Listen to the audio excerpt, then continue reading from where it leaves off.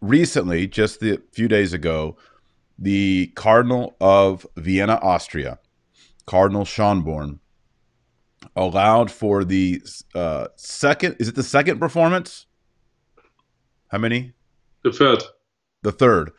So this year it's a concert, and you can't see it, Alexander, but if people look on their screen now, I have a picture of this transsexual transvestite named his stage name is Conchita Wurst.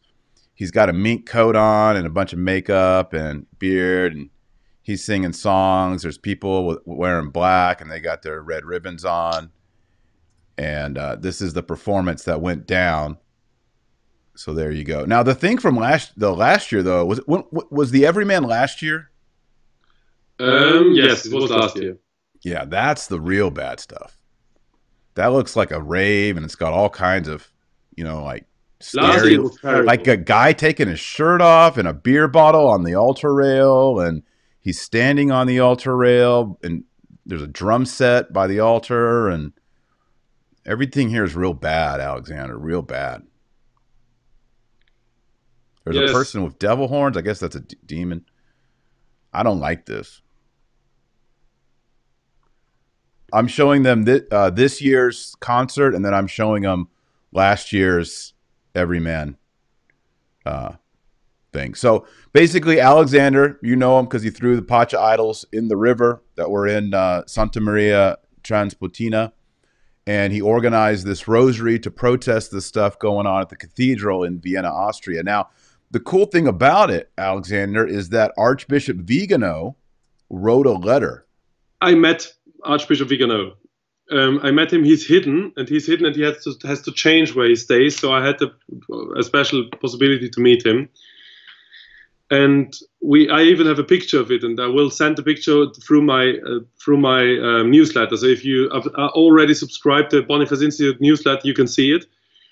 And let's go ahead and plug that now. Boniface dash institute minus dash institute.com. So what I have to tell you now is that that Bishop Vigano called me through the number of another friend of mine, and told me that he wrote the text and that he sends it to me in Italian. And I put it to our translator, and she translated it in German.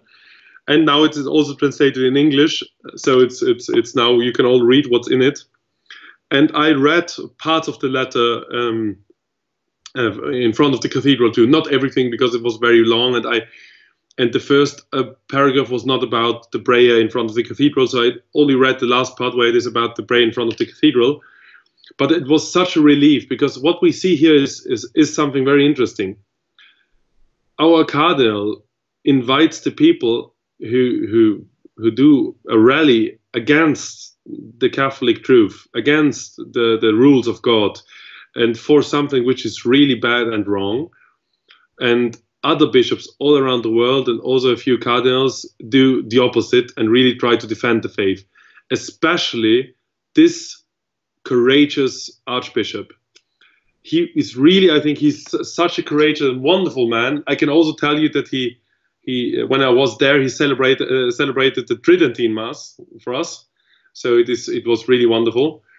And he's such a pious and humble man, and he gave us this big support.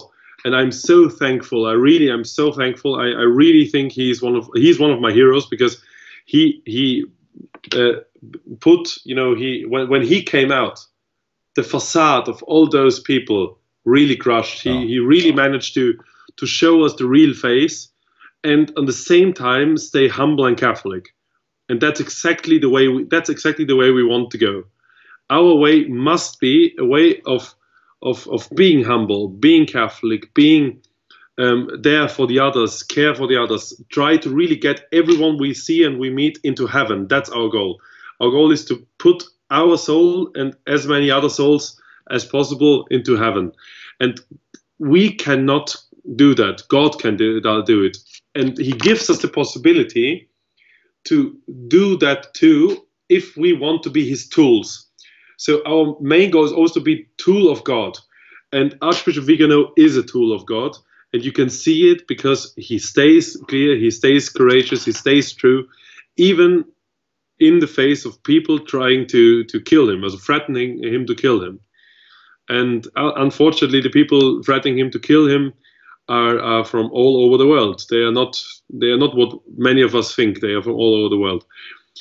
So it is very important to see that, and I really wanted to thank him, and I'm so glad. And it gave me power. And what gave me power too is something you might not recognize from America, but for us in Austria, it's wonderful.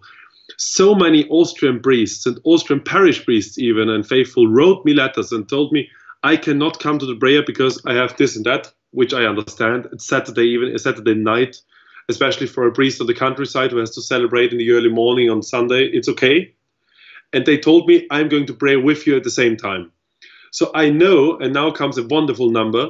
We were more than 120 people in front of the cathedral, but more than 1,000 people praying the rosary.